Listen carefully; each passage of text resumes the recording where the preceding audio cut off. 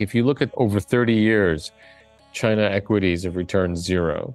Basically, it's gone up and gone back down to where it was 30 years ago. It was shocking. So the other thing is that, hard to believe, I think we're entering a period of even greater uncertainty now than we were 6 months to a year ago.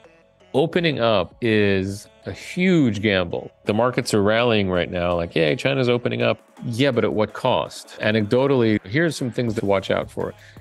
The real estate market's still kind of weak. Local governments are broke. I have friends who were providing technical services for local governments. And at a certain point, the governments just said, we can't pay you anymore. Sorry, here's a medal for your service. So local governments are still broke. And then wages are suddenly spiking because everyone's so scared. And I don't know how long this will last, but a similar situation happened in the US after opening up. So the wages are suddenly spiking, but there's a weird thing where like everyone's allowed to self-isolate, isolate at home if you get COVID.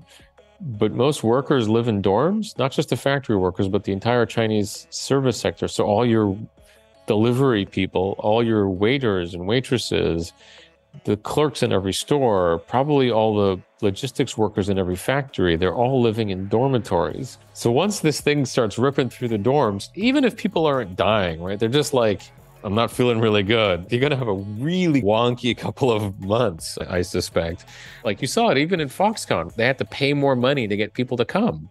Please stay in the factory.